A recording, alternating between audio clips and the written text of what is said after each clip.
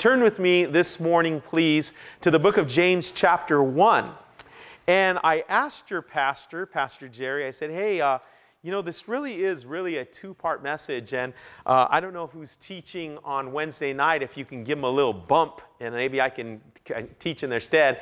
And Jerry said, oh, I'm teaching Wednesday, so you could take my spots. I said, oh, thank you so much, Jerry. So I want to invite you to really come back on Wednesday night, because really there's a part 2 to this message, and I'm looking forward to sharing the word with you also on Wednesday night. But I think it all depends on how good I do this morning if you're going to come back Wednesday, huh? So, woo, the pressure's on. No, I'm just kidding. But no, it's really a joy just to be able to share the word and just be back with you. And, things change. God just does new things. God does new things in our family and in our life and, in the church family here. And God's doing a great work in our church family together in Japan and just all over the world as God is just pouring out His Spirit. So I pray that you'd be encouraged this morning just to serve Jesus and follow Him with all your hearts. As we look at this portion of Scripture together, we'll be in James chapter 1, verses 1 through 11 only together today. And as we study this portion, we see that James will encourage us to rejoice in your trials. Yes, listen to that again. James will encourage us to rejoice in your trials, live by faith, and don't trust in money because it fades away so fast. Well, what's the purpose? There needs to be a reason why we're gathering, not just for a Bible study, not just for that, but for us to really grasp hold of something and take it with us. I pray that we would be encouraged to rejoice and put our full trust in Jesus Christ. Again, that we would rejoice and that we would put our full trust in Jesus Christ. Would you pass up $1 million? Let me say that again. Would you pass up $1 million? Well, I read this article interesting this week, very interesting article. Maybe you've been following along with it on the things that are happening in Greece right now and with the bailout and the things that they're experiencing financially. It tells us this in the article: Greeks spend in droves, afraid of losing savings to a bailout. This is in Ruiz, Greece. Business has been so brisk in the giant Kotsolovos appliance and electronics store, which is, I guess, similar to our Best Buy that we have here in Southern California, but this is their Best Buy, in this upper middle class suburb of Athens, that you might think that a major Christmas sale is going on. But no, it's a panic buying. Those who work here say, increasingly concerned that greater economic troubles lies ahead of them and limited in how much cash that they can take out of their banks, Greeks have been using their debit cards to buy ovens, refrigerators, dishwashers, anything tangible that can hold its value in troubled times. A Greek jeweler, George Papalexis, said a customer had approached him on Wednesday, and this was the week of July 8th, wanting to buy €1 million, about $1.1 million worth of merchandise in jewelry. But Mr. Panalexis, the chief operating officer of Zoltalas Jewelry, said that he had refused the offer because he was more comfortable holding on to the jewels than having money in the Greek banks. I can't believe that there I was, he says, turning away $1 million offer, he said. But I had to turn down the deal because it's a measure of risk that I'm taking. The reason being is that even though it was $1 million in euros, what are you going to do with $1 million? You can't hide it under your mattress, right? You have to place it in the bank.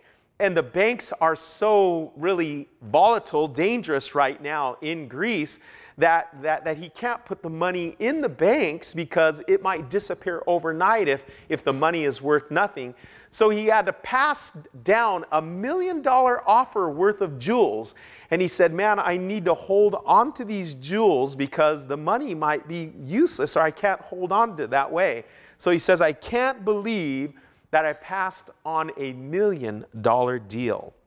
Well, this morning, we are going to be encouraged to rejoice in our trials and to live by faith and not trust in money because it will fade away so quickly. You know, we are living in troubled times.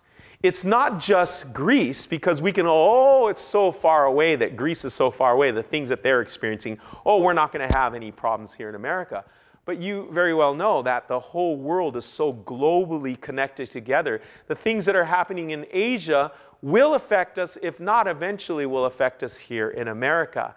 And so as the world is experiencing these troubles, and you look at the stock market going up and down, what James will have to say to us here this morning will speak just as loudly as it spoke to the Christians 2,000 years ago. So as we study the portion of Scripture, I pray that you will be encouraged. I will be encouraged to rejoice in our trials, to live by faith, and not to put our trust in money, because it is going to fade away so very quickly. Well, let's begin by reading together in James chapter 1, verse 1. So will you follow along with me? If you don't have a Bible, scoot it to someone next to you. I know that they'll share with you this morning, okay? So James chapter 1, verse 1, it begins by saying this: James, a bondservant of God and of the Lord Jesus Christ, to the 12 tribes which are scattered abroad, greetings. So here we begin by seeing that James introduces this book to us by introducing himself. James is the writer, but who is this James? Well, without getting into too deep of a detail because of our lack of time, this is James, the half-brother of Jesus. Now, what do you mean? I thought Jesus' brothers and his sisters, they didn't believe in him. They didn't. You might remember in the Scriptures, it came to one point where Jesus' mother and brothers and sisters were coming to him, and someone said, oh, Jesus, your family is outside. And Jesus said, who is my mother and brothers and sisters? He said, you, those of you who do the will of the Lord are my mothers, brothers, and sisters. Because his brothers and sisters and mother were coming because they thought he was going crazy, Jesus calling himself the Messiah. They didn't understand. Well, at a later time, James will come to know Jesus as his Savior, not just his brother, but as his Lord. And there's a lot of early history about this James. Now again, this isn't the Bible here saying this, but this is tradition of what James was like.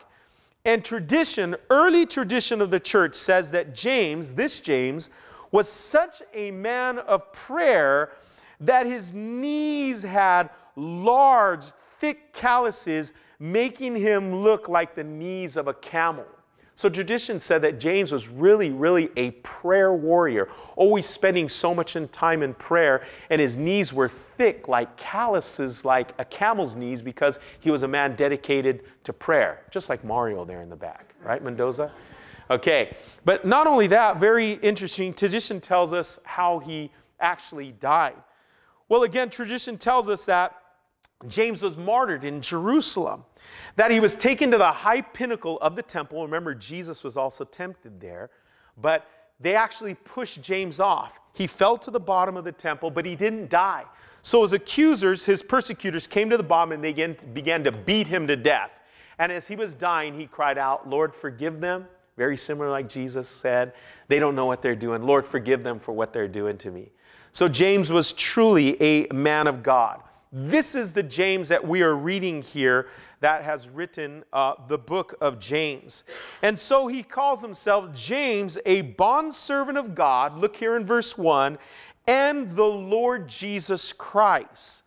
So here, James calls himself a bondservant. Well, interesting that James calls himself a servant of the Lord, but they often call James the just. because he was a very just man. He was an honest man, and they nicknamed him James the Just. But here James calls himself a bondservant of God. Well, the word bondservant means one who gives himself up wholly to another's will, and it is often used of the apostles who called themselves bondservants. Well, James says he's a bondservant of God and of the Lord Jesus Christ. Very interesting. James was not only called, or Jesus was not only James' brother, but also Jesus was more importantly his Lord. Now think about this. James is writing this letter, and we're going to see to Christians, and he wants to address them. And because of the clout that he has behind his name, he could have began the letter by saying, James, the brother of Jesus, greetings to you. That would have held a lot more authority, right? It's like if somebody very famous is your friend or whatever, oh yeah, I know such and such, and oh, such and such. You know, when you use somebody's name, oh, that makes you oftentimes a lot more important. So James could have used his authority here. But isn't it interesting? He says, not the half-brother of Jesus, but he says, the bondservant of God and the Lord Jesus Christ. So here we see a very humble man addressing the body of Christ, stating who he is. I'm just a servant of Jesus. I'm a bondslave. And I like what Pastor Chuck had to say about this portion. He said, a bondslave was just that.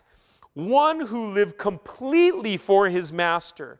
He had no rights of ownership, could not hold title to anything. Everything he had belonged to his master. He was there only to serve.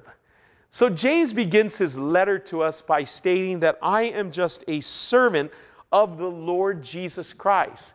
It doesn't matter my authority behind me being a half-brother of Jesus. I'm just a servant of God. And this is true with all of us, every single one of us. We can't glory in any position and all that we have, but we need to understand that we're just humble servants of the Lord Jesus Christ. And when we're humble servants of the Lord, he can use men and women who humble themselves in that way. Well, let's keep on here in verse 1. We see the recipients. Who was this letter written to? He says, to the 12 tribes which are scattered abroad. James is writing here to the 12 tribes of Israel, the Jewish Christians who are scattered abroad around the world, around the Gentile world. So James is not just writing to those who are in Jerusalem, but he's writing to the believers who are scattered all over the world, the Jewish believers. And then in verse 1, at the end of verse 1, he says, greetings, which means that it may be well with you. May you thrive. James begins his letter with a blessing that they would succeed. And I pray that blessing upon you this morning, that you would succeed in the things that you do for the Lord, the things that you venture out in faith for God. And maybe someone's sitting there and you're thinking, wow, you know, I know that God wants me to step out in this faith, this area, but I'm afraid. And I don't know if I could teach this Bible study. I don't know if I can open up my home for a home fellowship. I don't know if I could step out in this new job because I know it's going to give more opportunity for me to serve the Lord. Maybe less money, but more opportunities for Jesus. Man, may you thrive. May you be blessed. May you step out in faith for Jesus Christ and allow him to use you in a very powerful way. So I pray that this morning that is a word from the Lord for you. Well, James here in verses 2 through 8, he jumps right into the letter and he explains what he wants to say to the believers as he wants to encourage them in the midst of their difficulties. Will you follow along with me in verses 2 through 8? Here we go, verse 2. My brethren, count it all joy when you fall into various trials. Verse 3. Knowing that the testing of your faith produces patience, but let patience have its perfect work, that you may be perfect and complete, lacking nothing. Verse 5. If any of you lacks wisdom, let him ask of God, who gives to all liberally and without reproach, and it will be given to him. But let him ask in faith, with no doubting. For he who doubts is like a wave of the sea driven and tossed by the wind. A wave of the sea. Verse 7. For let not that man suppose that he will receive anything from the Lord. Verse 8, he is a double-minded man, unstable in all his ways. James encourages us this morning to embrace our trials and to have faith. Here in verse 2, he begins by telling us to have joy in trials. That's right. James tells us this morning to have joy in your trials. How do you have joy in difficulty? I don't like difficulties. I like when the water is smooth. I like when things are just flowing and everything is going great on the 91 freeway, right? Or when you're just cruising down on 6th Street, or you're going down Main Street and you're hitting all of the green lights. Isn't that nice? But then you come to the freeway right there and you go, what happened to Main Street off-ramp, right? It disappeared. We like it when things are going so smooth, don't we? But James here tells us this morning, as he jumps right into what he wants to tell the Christians who are scattered all over the world, he says this, he has joy, have joy in trials. Look at verse 2. My brethren, count it all joy when you fall into various trials. Now again, he speaks to brethren, which means fellow believers who are united together in affection, consulting a whole family, a single family. Man, it is wonderful. It is so blessed to come back to California and know I'm coming back to family. Not just my family, my sister and my brother. My brother's way up in Redding, but our family here, but also to you. Just our brothers and sisters in Christ. We're a family. I can come back and I can experience the love and encouragement, the same love and encouragement that I have back in Okinawa. You know, what is so wonderful is many of you haven't experienced it, but some of you have who visited. You have another family. You have a family in Okinawa, Japan. Japanese, they look a little different from you. Some of you looks very similar. We have a wonderful family there. And you know, and they know I'm here. They're praying for me, and I know that you pray for me, right, when we're over there in Japan. And it's so wonderful because the family of God has just expanded. It really is. And I encourage you to experience your other part of the family, okay?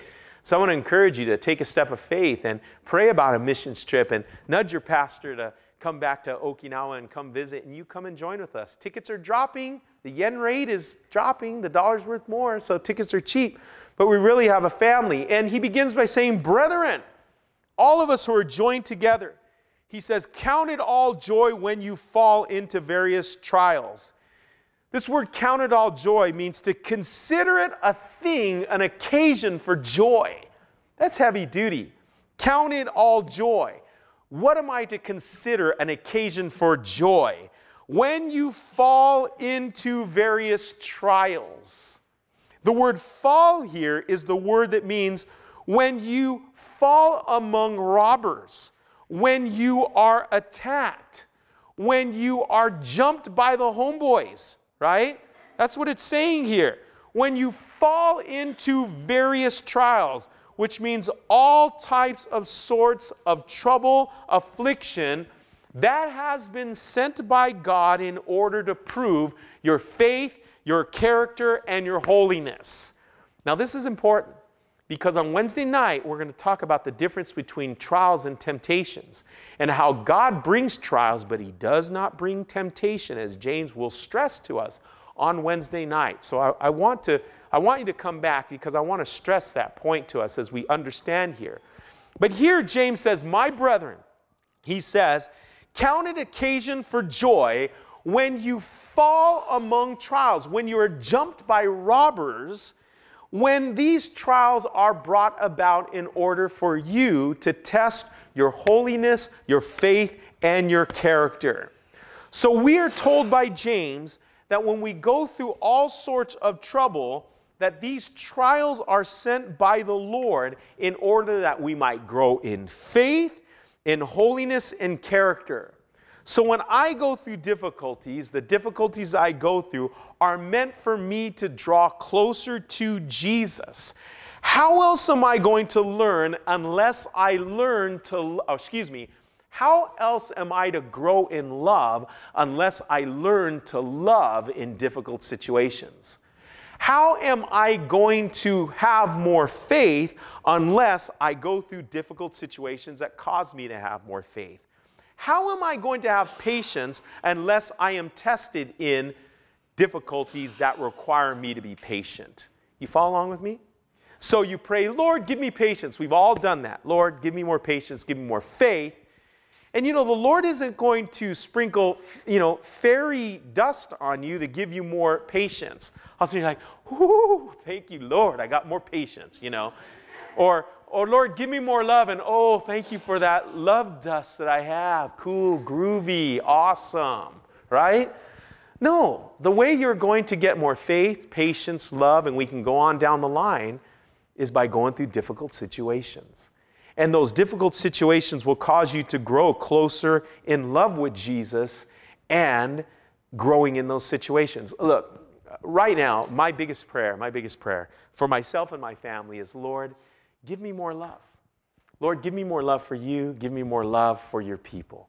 Because if I have more love for God and I have more love for God's people, I'm going to serve the Lord more. I'm going to serve God's people more. I'm going to do my best to be the best pastor I possibly can. So I'm going to do my best to teach God's people. I'm going to just love them in every area. It's just love flows out into everything.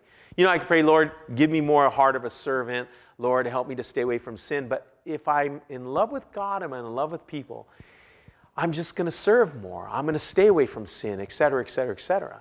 So when I pray for more love, what does God do?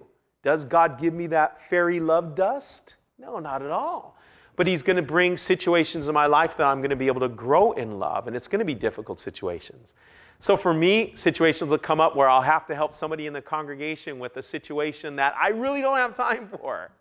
And I'm all like, oh, I don't have time, but okay, Lord, you brought this to my situation, so I need to serve them and love them more, because as I grow, if I do this situation, I'm going to grow more in love, and my love's going to grow. And it's going to be difficult, but I'm going to grow through that situation. So you might need more patience. Maybe you're an angry person, and maybe you're dealing with your anger. Well, how are you going to overcome it? It's through going through situations that are going to test your anger. God brings these trials in our life in order for us to grow and to be strengthened. So when you're going through difficulties, James says, count it all joy. Look at it as an opportunity of an occasion to rejoice. When you fall into various trials, when you go through difficult situations. And isn't it interesting that James does not tell us if we go through trials, but he says when we go through trials, because every single one of us as believers in Jesus Christ will experience difficulties in life. And it isn't like we have an angry God upstairs who's all like, whoa, how can I make Wally's life more difficult and cause him pain? No, it's a loving God that says, man, I am preparing you for heaven and all that I have in store for you. And even as the scriptures tell us, we're going to rule and reign in heaven. What does that mean? We're going to rule and reign. There's a job. We have a work to do. God has stuff for us to do in heaven.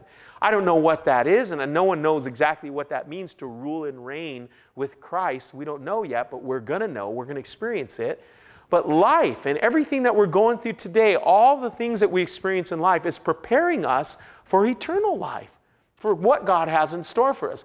We're just not going to float around in a cloud. That's boring to me. I don't want to sit and float on a cloud. Man, I want to be flying with the clouds, man. I want to visit this universe. And, we're seeing pictures of Pluto. I want to experience that. I want to go to the ends of the universe, man. I want to be worshiping in heaven.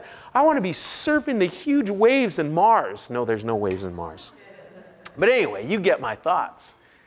God has things in store for us, and this life is a preparation for what he has in store in heaven. Because there is a job for us to do.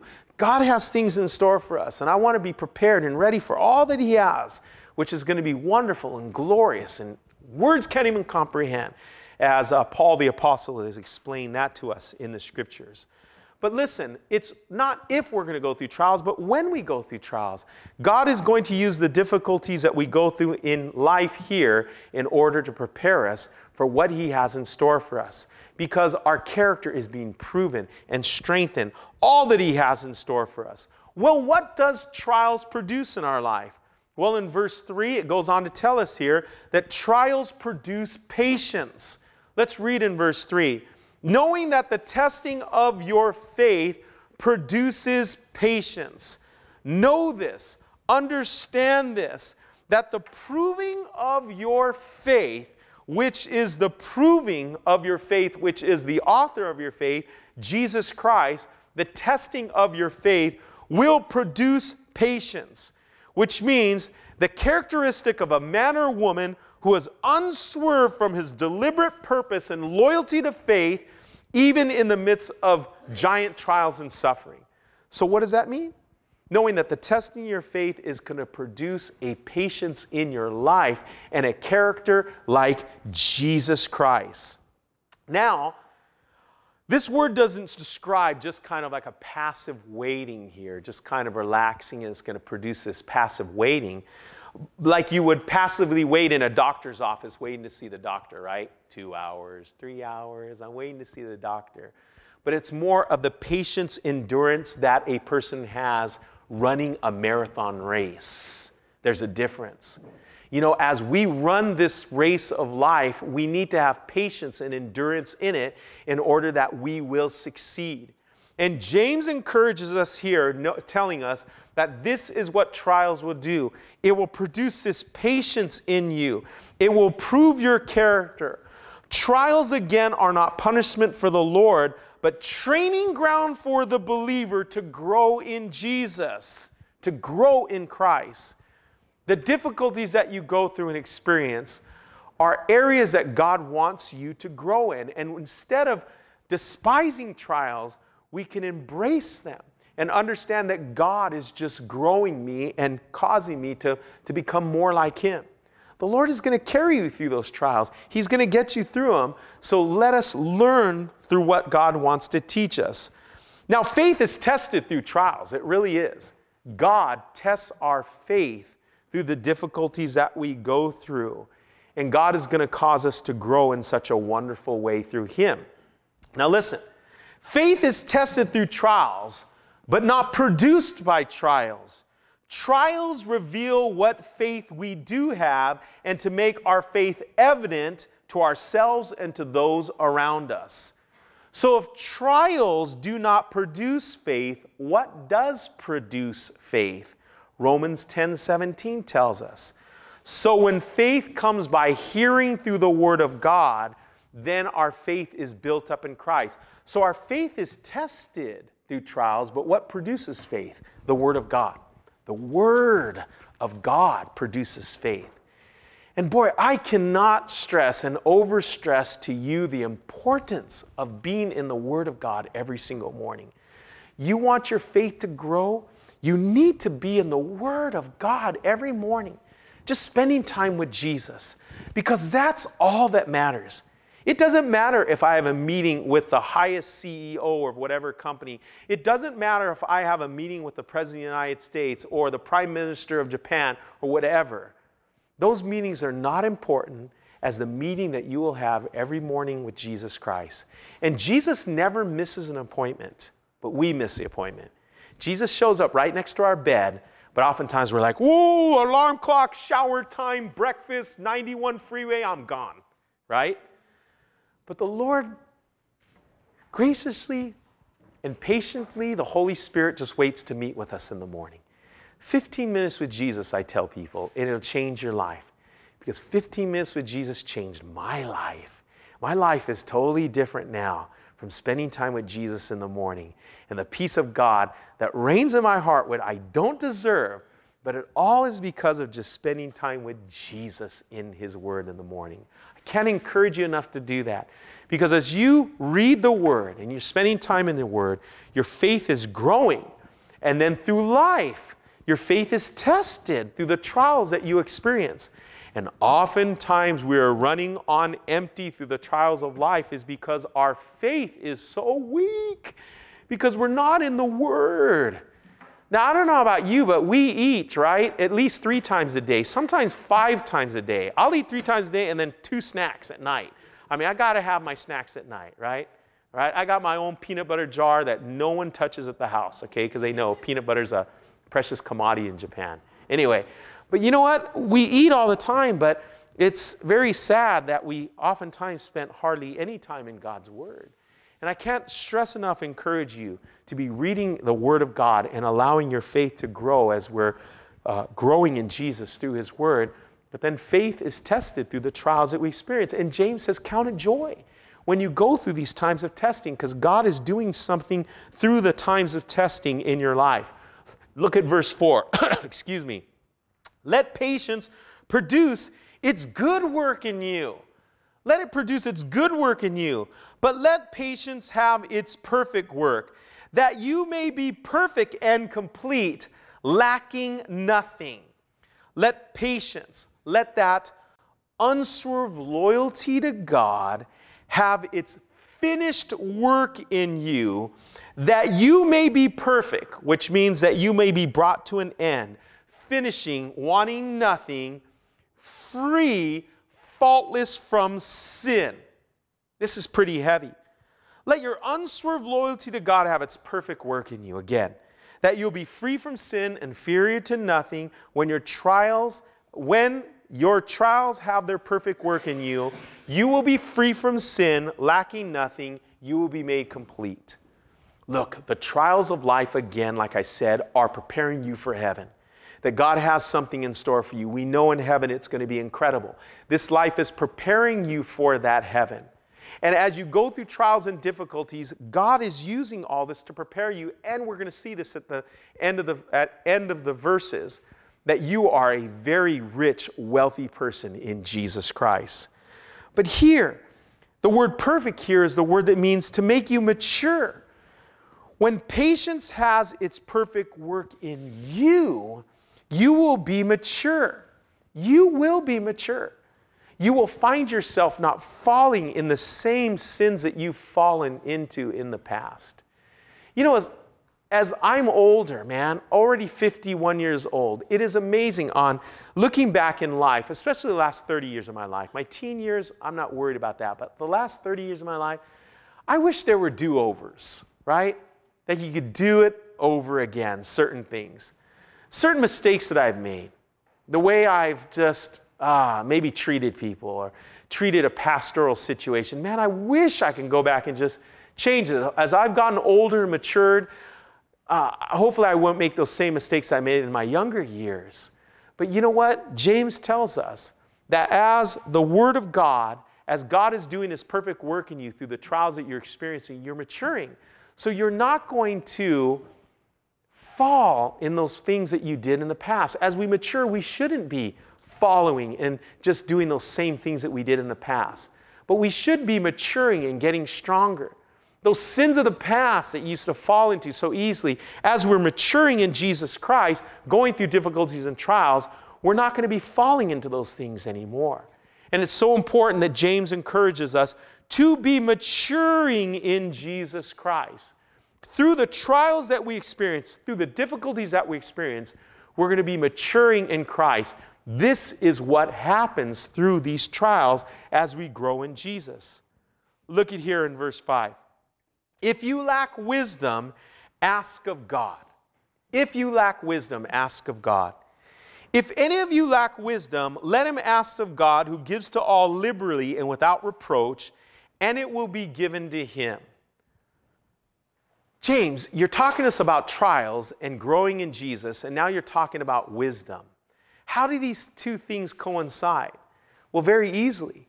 James is telling us that specifically, as we go through trials and difficulties in life, oftentimes we don't understand why we're going through them. We don't understand the things that are happening in our life. And here James explains to us that we need to ask for wisdom. Wisdom through the situation, even wisdom of why we're experiencing these things. Lord, what are you trying to show me through this situation? How do you want me to really handle this situation in life? When we go through trials, we're not just supposed to go through them endlessly, but we're supposed to learn through what God is trying to teach us. So when I go through areas of faith, because I want to grow in faith, I want to take new steps of faith. And there are times when I am tried in the area of faith, and I've got to ask the Lord, Lord, what are you trying to show me through this situation? What do you want me to do through this situation? James says, when you are going through the difficulties of life, when you're experiencing these trials, if you lack wisdom, ask of God, and He will give it to you. Look at here. Let's read verse 5 again. If any of you lack wisdom, which means that you don't have the understanding of knowledge of practical, godly, and upright living, especially in a situation that you're going through, let him ask of God, which means to ask God to release wisdom to you, who gives to all liberally and without reproach, which means liberally, which means to grant you openly and sincerely. Without reproach means to give it to you unbraidedly. And even more, this is such an interesting word, it means to receive it in your teeth, and it will be given to you. This is very interesting. Because as I study this portion of Scripture, it says, if any of you are lacking knowledge, wisdom for practical godly living, ask God and He will release His wisdom. He will give it openly to you, sincerely, frankly, into your mouth. It will be given to you if you ask. So, you're going through difficulties of life. You're going through trials of life. Situations are happening. Lord, what are you trying to show me? God, I need wisdom in my life. James says, ask of God, and He will give it to you liberally, right into your teeth. I thought about that, into your teeth. You know, my mom was quite an amazing woman. And as you look back and some of the things you reflect upon your mom, now that she's passed away now for about 6 months, you begin to think about some of the things she did and some of the funny things and some of the things like you try to reproduce. Like me and Zach were talking, we're like, man, my mom's secret salsa is gone. Her hot sauce is gone. How are we going to replace that? You know, we're trying to, you know, my daughter's making it, Cindy's making it, but you don't want to offend them, and I know this is going to be on the recording, but you're still like, there's something missing that mom did, you know, like, you're like, what is it? It's gone throughout history, right? I'll have to wait to heaven to eat it up there. I don't know if we're eating. Anyway, okay. Mom's amazing, and one thing that she's amazing with our kids is the way she would feed our kids, because she would feed them, you know, the little jar of squishy food from the I don't know what that stuff was, right? They say it's peas and carrots, but you don't know what it is, right? But anyways, it's so amazing because when I would feed the kids, and specifically thinking of Zach, when I used to feed him, you used to put it in his mouth and he'd be eating and then it'd be coming out of his mouth, and then he'd touch it, like, no, don't touch that. And, you know, you have about 20 napkins all around you just trying to feed the kid and it's going all over. Am I alone on this? You guys just, okay, all right. Thought maybe I was just a bad dad or something. Anyway, my mom, when she used to feed the kids, it was amazing because she would get that jar and then she would get the big spoon, the monster spoon. She wouldn't use a little baby spoon. She'd get the one that barely fit in the jar. She'd cram it in there, and I remember she'd get a big spoon and then she'd give it towards Zach and he'd open his mouth and she'd just shove the whole thing in his mouth. Whoosh! And it would come out. And immediately, you know, he bites down, it would start to come out. And then right there, because, you know, my mom's Japanese, so she's part ninja, okay? She'd be like, you know, she'd be doing this, wiping the cheeks and shoving it back in. You know, serious. And it'd be like, he'd be just like, right? And she'd be doing that, the whole jar, and she'd be like fast, the whole jar, just fast. Serious. And all of a sudden, next to it, she's scraping the bottom, and he's all, right? And I'd be like, that is amazing, Mom. Amazing. Another one was diapers. This has nothing to do with it, but anyway, diapers. One wipey, that's all she needed, okay? I'm serious. I remember me and Cisco, when Asa was born and an explosion happened, Cisco, get the wipies, and we're nervous, and we're like 100 wipies are gone, right? My mom was just like, it was awesome. This is the word here that says that if you ask of God, He will give you the wisdom liberally. He'll put it right into your mouth, right into your teeth, if you'll ask of the Lord. If you'll ask of God, he'll give you the wisdom that you need. But as we will see in the next verse, that oftentimes we ask, but we really don't believe that he'll show us. And James says, if you need wisdom, lack wisdom, ask of God. He'll give it to you. Verse 6, look here. But ask in faith and don't doubt. But let him ask in faith with no doubting. For he who doubts is like a wave of the sea, driven and tossed by the wind. Look, if you need wisdom of God, if you need wisdom in a situation, if you need wisdom for God to live in, ask of God and he will freely give it to you. But ask without doubting. Don't doubt, because the one who doubts is like, he's like the ocean driven and tossed by the wind. In Okinawa, we have really a lot of windy days. And what's windy, I already know, oh, the surf might be blown out or something's going on. And sure enough, you go to the water and it's really windy and the waves are just kind of doing this and crashing on the shore. There's no form, there's no nothing. It's really not good for anything. It's just the windy seas just tossed to and fro. James says when you ask of God wisdom and then you don't ask in faith, you're like the wind, you're like the water, that's just going back and forth and really good for nothing. Pastor Chuck again says this, a stormy sea, the waves seem to be rolling back and forth, tossed by the wind. So is the man or woman who doubts. You're tossed to and fro, lacking stability. James says, if you need wisdom from God, you ask. And when you ask, you don't ask doubting, because if you do, you're like the waves of the sea, just going back and forth. Look at verse 7 and 8. The doubter will not receive anything from the Lord because he is double-minded. For let not that man suppose that he will receive anything from the Lord. He is a double-minded man, unstable in all his ways. Let not that person imagine to receive anything back from God, because his mind is wavering. He's unstable in his ways. So listen, it's like asking a person if they wanted to do something, and then you say, hey, you want to go out to dinner? And they say, sure. And then I'll send half an hour later, hey, where do you want to go out to dinner? Oh, I want to go here. And then I'll send, oh, no, half an hour later, oh, I want to go here. No, how about we go back here? How about you do that? You know what it's like. I know sometimes it's like that with me and Joanna. If both ways, she's here, so I got to be nicer than first service. But, she'll ask me if I want to go somewhere, and I'll say, yeah, I want to go here. And then I'll change my mind and want to go here. Or, I don't want to go here. She says, well, where do you want to go, right? You can imagine first service, it was the other way around, okay? But anyway, it's just unwavering. It's like you're just tossed to and fro. Don't expect that you're going to get anything back or anything from the Lord. Look, let not the man suppose that you receive anything from the Lord. If you ask doubting, James says you're not going to receive anything from God. Understand that very clearly. But you need to ask in faith. You need to ask in faith. And when you ask in faith, God is going to show you what to do. And see, look, this is why this has just changed my life, just reading the Word. And I always tell you, every time I come here, I tell you how the Word has changed my life, because it really has.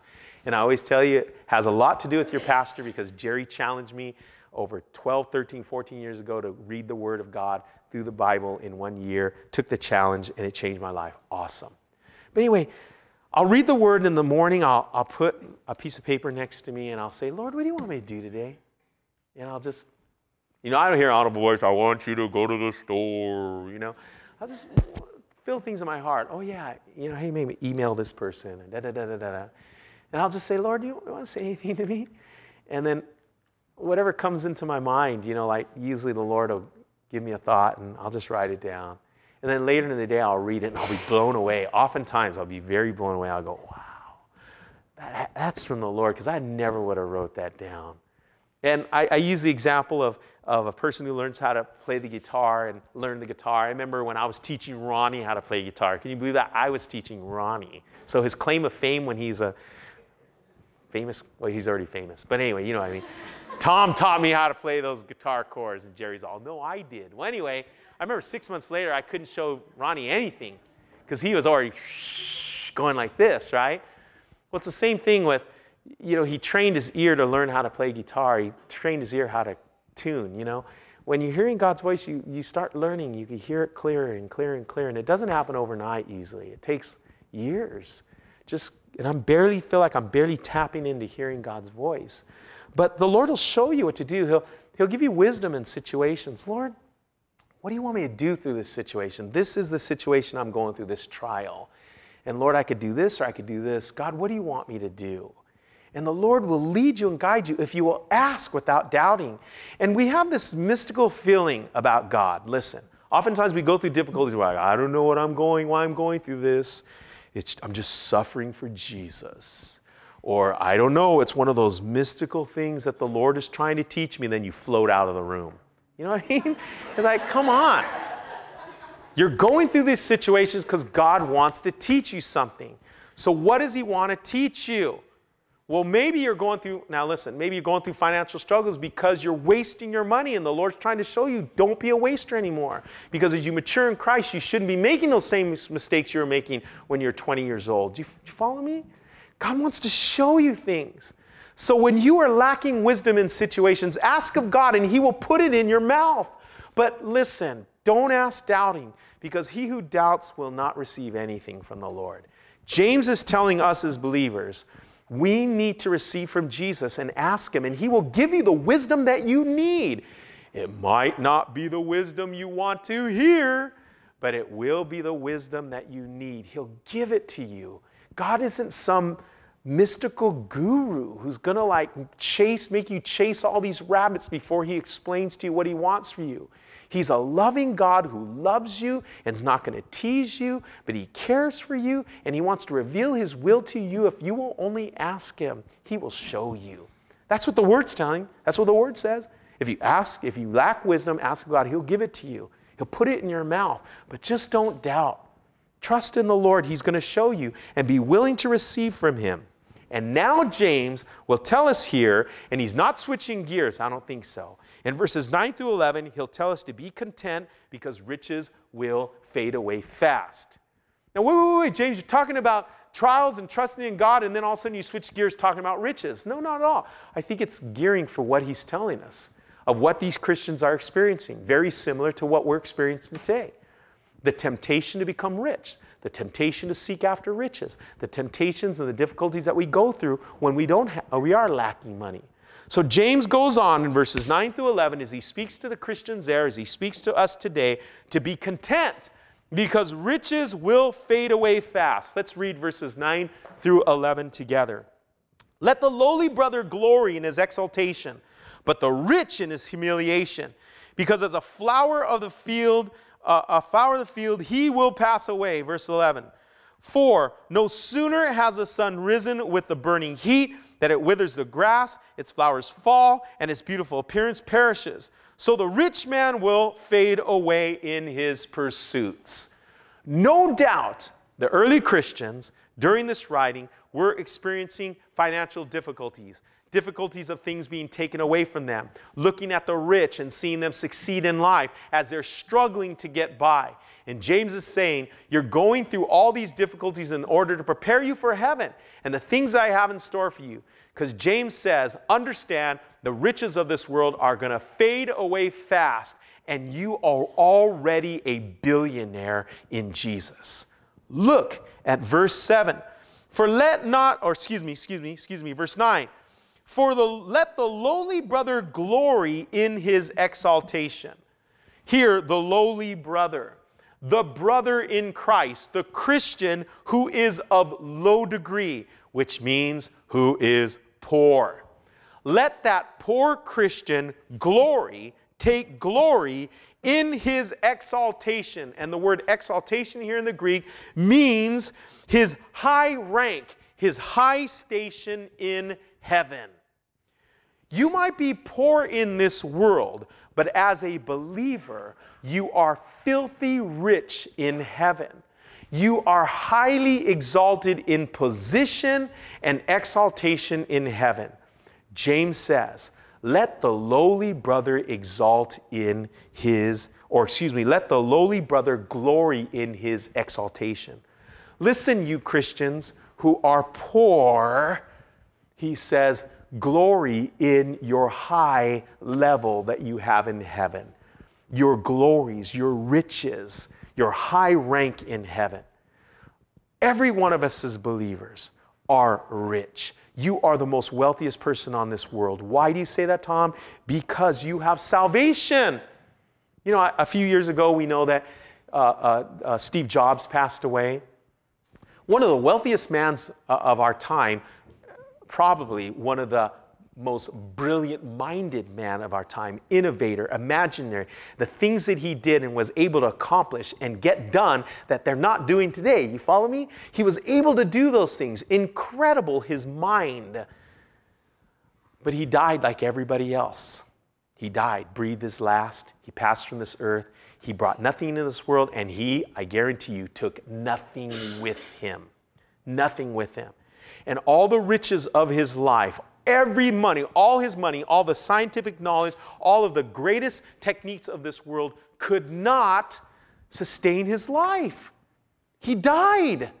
He died like every other person is going to die. And I don't want to in any ways make it in light of him because it's sad anytime a person passes away, but he died just like everyone else. But if he did not know Christ as his Savior and Lord, he is the most to be wretched. He is in eternal damnation right now. I don't know his life, so I can't judge him. But I'll tell you what, you have eternal life. And when you close your eyes for the last time in this world, you will inherit eternal life. And I guarantee you, Steve Jobs would have given every last thought, every dime, every innovative thought that he had in order to receive that eternal life. Grasp hold of that thought. And not only that, but you have riches awaiting you in heaven. And this is why I really like Wednesday as I'm inviting you to come back, because here James will encourage us what's really important to help those who are the less fortunate of this world. Because when you do that, you're storing up treasures in heaven. And you know, the Greek buyout right now, and there's all these people scrambling to spend their money and all this kind of stuff, and what's going to happen, you know, are they going to get an investment? I guarantee you, all your good deeds and everything that you're doing is just raising investments in heaven. Just investments that you cannot even imagine what is going on in heaven right now. Now, I don't do good works. We're not a cult, and we're not a religion that does good works in order to be saved and elevated in heaven. That's not why we're doing these things. But we do good works because it's a natural thing of our life. I don't do good works in order to be saved, but because I'm saved, as James will tell us, I will do good works naturally. And those good works that I'm doing are just being cha-ching, cha-ching, cha-ching, stored up in heaven. And it's gaining interest. And God doesn't, you know, it doesn't deflate. God doesn't lose value. And all that's being stored up there. And James wants to remind the believers, you brothers who are poor and experiencing difficulties and trials, understand, exalt in or glory in your exaltation, in your high rank in heaven. He says here, but riches will fade away in verse 10. But the rich in their humiliation, because as a flower of the field, he will pass away. The rich, those who abound in material possessions now, will be spiritually empty, and it will lead to lament and littleness and guilt in the coming age, because all men are eternal. And listen, for those of you who are here who don't know Christ as your Savior and Lord, or you're in a backslidden state, understand very clearly that each and every one of us in this room, we are immortal. We are eternal beings. We're not everlasting. Jesus is everlasting, no beginning, no end, but we're eternal. Every one of us will live forever.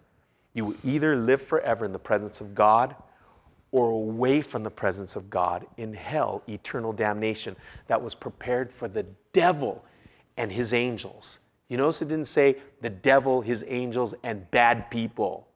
It was prepared for the devil and his angels. But people who decide to reject Christ, they send themselves there. They choose to be there. Will anybody be in heaven and not want to be there, but they're there? Will there be people in heaven who don't want to be there? Of course not. That's foolish. Just as foolish as what I was trying to say right now. I didn't make any sense. But you understand what I'm saying. There's not putting him in heaven going, well, I don't even want to be here, but Jesus just made me be here, so I don't want to be here. No, you don't want to be there. You're not going to be there. Do you understand? But the opposite of life is death. The opposite of happiness is pain and sorrow. If you don't want Christ, then that's the alternative you have. Well, why can't I have a middle alternative? You can't. You choose God or you choose not. And the encouragement for you is to choose the Lord because he loves you and he has all this in store for you and prepared this for you. But man wants to choose his own way. And he wants to do things his own way. And it will lead to eternal damnation. Look at this. The riches of this world, they will fade away. The rich in his humiliation, in his spiritual emptiness. Because like a flower that fades away, that's so the same thing with a rich man. Just like a rose or a flower. It looks so beautiful for a time, but so quickly in a couple days, it's gone. That is what life is like. And for those of you who are young guys and you're like, yeah, I got all my life to live.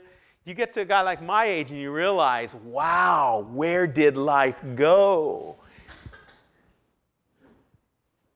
Eternity is next. And you need to be ready.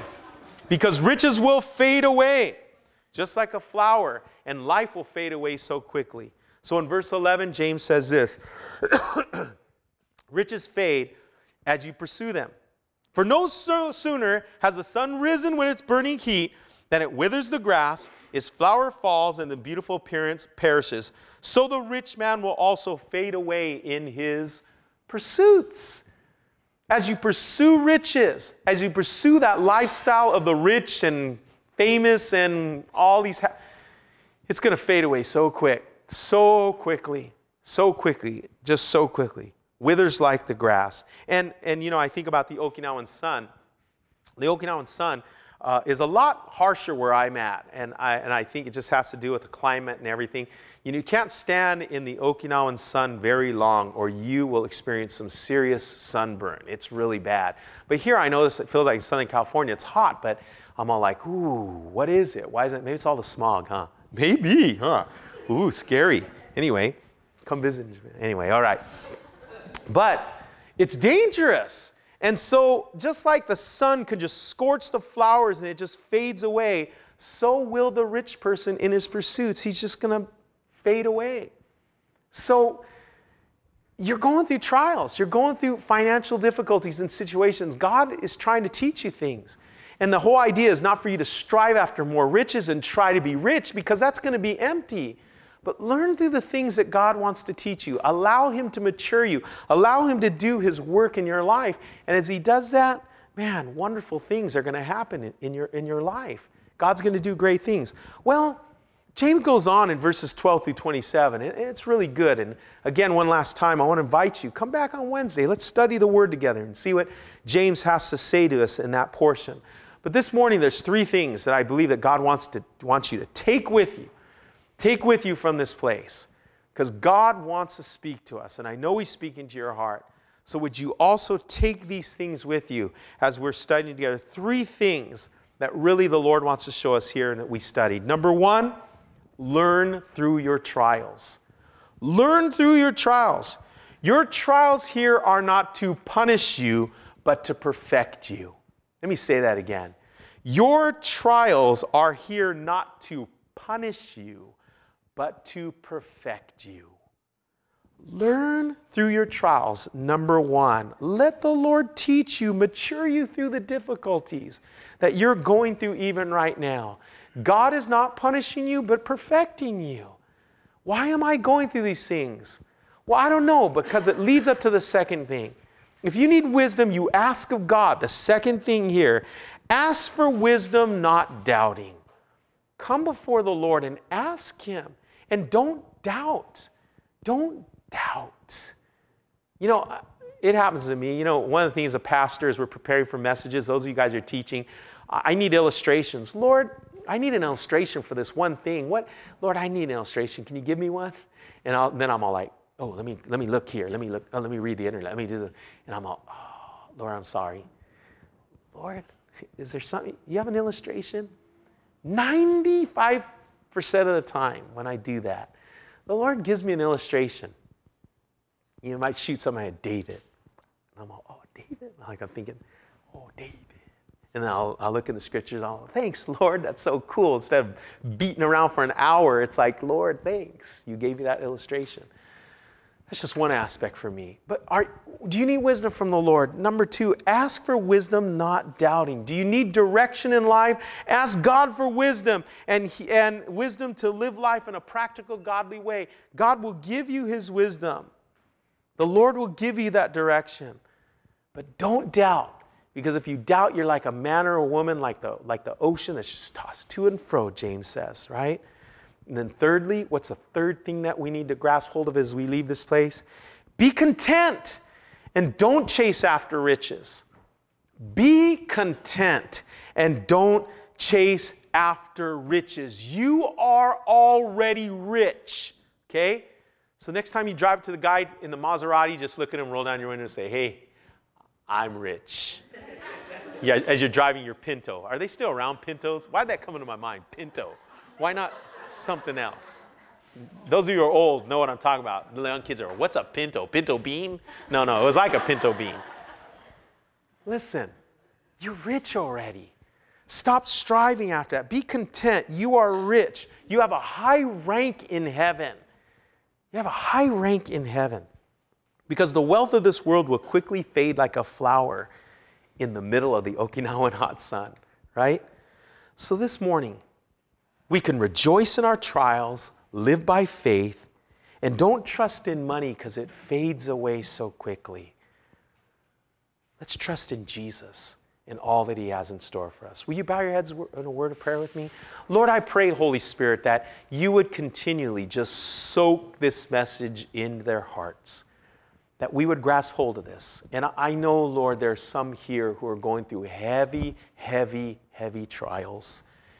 Lord, reveal to them as they ask in you what you're trying to teach them through this, what they need to do through this trial, how they need to grow through it. Holy Spirit, give them your wisdom in the midst of the things that they're going through.